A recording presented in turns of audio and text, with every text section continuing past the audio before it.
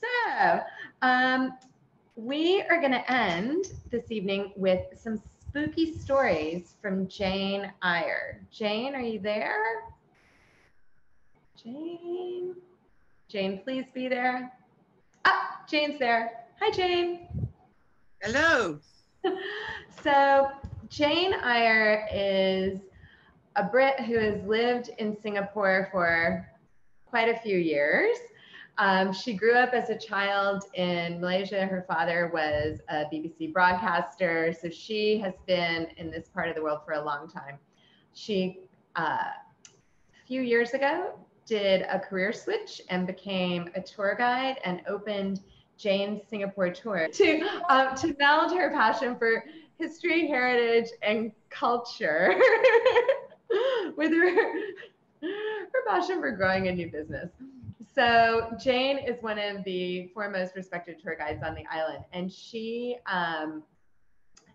also likes all things kind of spooky and scary. I know this because I've spent a lot of time with her.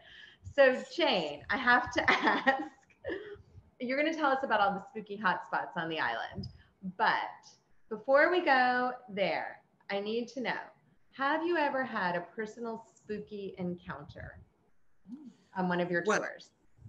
Okay. I have not actually seen her myself, but in driving down Mount Pleasant Road only a couple of years ago with a couple of ladies I was taking on a tour and explaining all the interesting things about Mount Pleasant Road, many of which are spooky, not least because it's right next to Bukit Brown Cemetery. And there's lots of rumors around about what happened in some of the houses during World War II, courtesy of the Japanese. But in addition to that, there is a big story about the Pontianak. The Pontianak is possibly the most famous spooky character in Singapore and also in Malaysia and Indonesia. And basically, she is the ghost of a lady who has died, usually in childbirth, as a result of which she comes back to particularly pounce on men because she feels that they were responsible for her predicament, getting pregnant and so on and so forth in the first place. So I haven't seen her myself, but as I was driving up Mount Pleasant Road with these two ladies only a couple of years ago, with a driver that they had provided, the driver, who was of Malay origin, because Malays very much believe in Pontianaks, suddenly turned around as I was telling these stories and said, "I've seen her." I went, "What?" He said, "A year or so back, I was driving up this road at dusk and I thought there was something wrong with the tire on my car and I stopped. Big mistake." And he got the classic whiff of frangipani, which is what you normally get when a Pontianak is in the distance. So watch out. This, by the way, we women don't have to worry about this. It's all the men who are going to get attacked. And then it turns into this horrible rotten smell as the Pontianak gets closer. But anyway, he said he didn't smell the rotten smell. He only smelled the frangipani. But he looked at the tire and it seemed okay. So he got back in the car and he's driving up Mount Pleasant Road. And all of a sudden he looks in his rear view mirror and there she is in the back seat. Yes. Sitting there with, they traditionally wear white clothing and have long black hair. And she was sitting there with her long black hair draped over her face. And of course I said to him, "Well, what on earth did you do?" He said, "I was petrified. I just kept driving. And eventually after a couple of minutes, I looked again and she'd gone." So gentlemen, if you're watching, I'm sorry, this is not going to be a great quality photo, but this is basically what she's going to look like, okay? Long black hair, white shroud sort of thing, and pretty googly eyes, right? But the thing is, the other thing about the Pontianak is that she was a very, very, very popular figure in old movies that were made here in Singapore, particularly in the 50s and 60s. And so you can actually go online and you can find old Cathay movies, Shaw Brother movies and so forth. And they are absolute classics. They are brilliant. I mean, they're so sort of corny, to be very frank, in so many ways, but they're great. But just a year or so ago, Glenn Gui brought out this movie. Sorry, it's going maybe backwards on your screen, but it's A Revenge of the Pontianak. And this is a movie that came out, I say, just over a year ago, and I was lucky enough to go to the premiere of it. and funnily enough, sat right behind the actress who had played the heroine in the actually the Pontianak in the movie. But she said, interestingly enough, that they had filmed it up in Malaysia, in Perak, and whilst they were filming this movie, a real life Pontianak was watching them. So, so let that chill your spine or something. I literally am getting shivers. I am such Yeah. a scaredy cat. I'm not going to sleep tonight. Thanks so much for that, Jane. Excellent, excellent, good. Then mission accomplished. Yeah, no, it's sort of interesting. There's no question about it that Singapore is. There's a lot of superstition here. It's quite endemic in the Malay culture. It's endemic in the Chinese culture as well.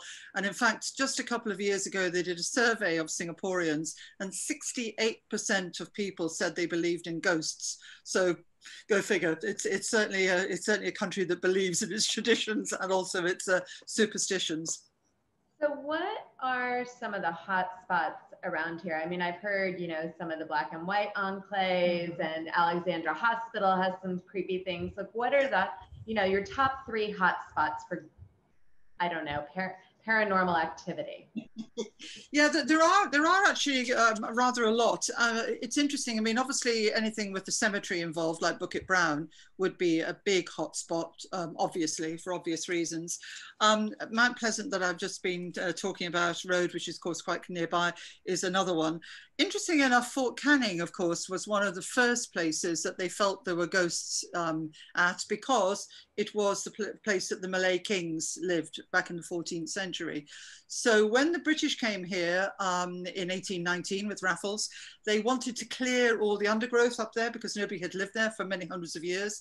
And they could not get any of the local people to go up that hill because they were too scared by the ghosts of the kings.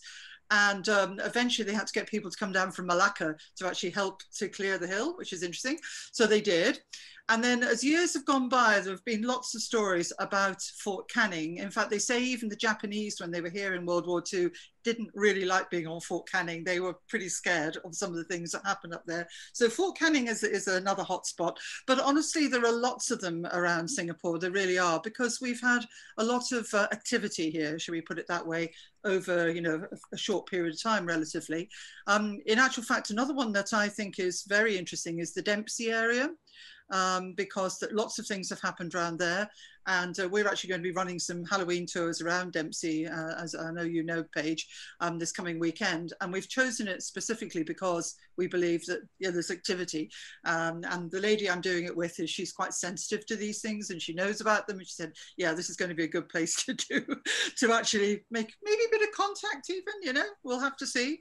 So in a nice way, but we'll try to do it in an intelligent and empathetic way so that nobody gets too scared, including the ghosties and ghoulies themselves. But there's been a lot of things that have happened around there. There was, you know, World War I, World War II, various other things. At the end, yeah, I mean, anything to do with where the Japanese were, yeah, you're going to find there's quite a lot of activity around those areas too. So lots of areas, essentially. Wow. Okay, Jane. Well, thanks so much. My head's a Most little welcome. Anything else? My spine's a little chilled. No, I think that's wonderful. Thanks so much. Oh, you're most welcome. And as I say, you know, honestly, this is a huge topic, and we could talk about it for hours in terms of all the different, you know, belief systems from the Malays and the Chinese and so forth. But yeah, it's, as I say, I think when you approach this, we're trying to approach it in an intelligent way, so it doesn't become too sort of silly, you know. But yeah, I do believe. I'm half Welsh. I'm Celtic, so I think I believe in these things anyway. There are more things in heaven and earth, you know. Anyway, happy Halloween, everybody. On that note. Do you offer the spooky tours throughout the year or just around Halloween? Yeah, we've just started them actually. It's what, you know, we do heritage and history tours, as Paige has mentioned, all the time. We've done many, many different topics.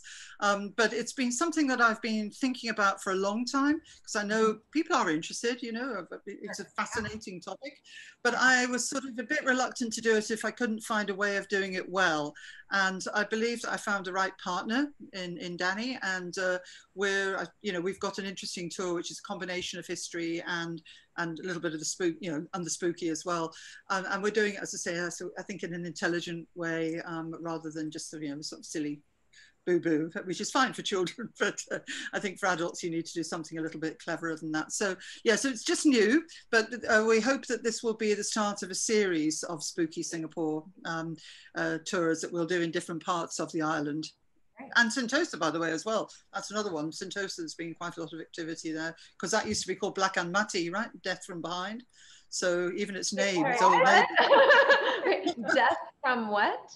Death from Behind is the translation. There's a couple of different translations for it, and the stories vary in terms of the provenance of that name. You know, it was only changed to Sentosa in the 70s, which means peace and harmony, right?